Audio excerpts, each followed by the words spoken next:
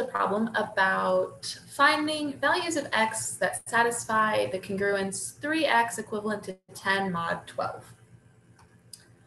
Now, when we see a problem like this, finding possible values of x to solve a congruence, the first thing we should think about is inverses. Can we use modular inverses? It'd be super nice if we could. Like if we could get the inverse of 3, could multiply both sides, get x by itself, life would be great. But inverses don't always exist. So we have to think about, do we have an inverse? And for an inverse to exist, we need the multiple of multiplier, or like the inverse we want to find, the thing that multiplies x, and the mod, so 312 in this case, the greatest common divisor needs to be 1, as in the largest integer that evenly divides both of these numbers. And it is not 1 in this case. The greatest common divisor is 3. So that sucks. Okay, can't do the inverse method. So now we need to think a little bit more, because when the inverse doesn't exist, that means there still could be a solution. There still could be values of x that work. There could be many values of x. Well, I guess there's always multiple, but there could be even different mods.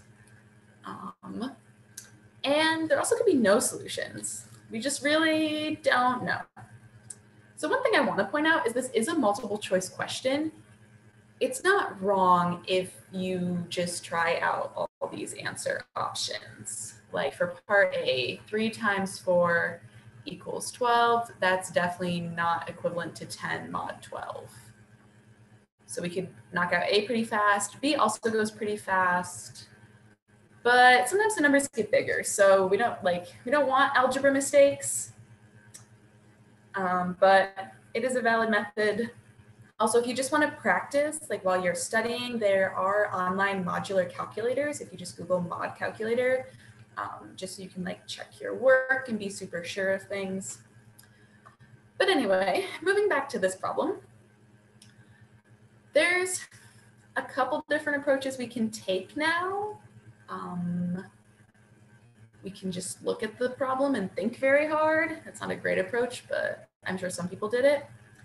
Something similar to that, but an interesting way to think through this is that these numbers I'm writing here are all the different values mod 12 that we could have. Like any other number would be equivalent mod 12 to one of these numbers.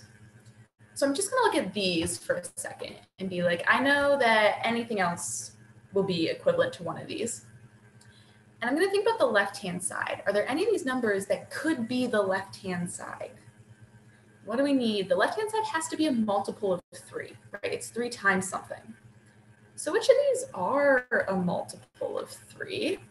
Well, 0 is a multiple of 3, 3 is a multiple of 3, 6, and 9. So this left-hand side has to be equivalent to one of these mods. And none of these are equivalent to 10 mod 12. So there actually is no solution to x here. It's never going to work. There is not a single number I can multiply 3 by. Oops. Nothing I could put in here that would be congruent to 10 mod 12. It just can't happen. Or equivalent to 10 mod 12. Yeah, that's not going to work. So if you did continue to just go through all these options yourself, you'd find that none of them work. A big bummer. And yeah, that's actually it for this problem.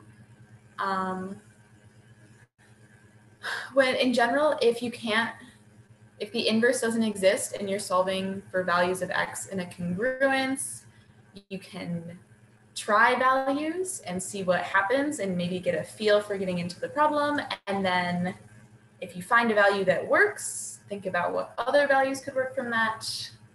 But for this problem, no solution.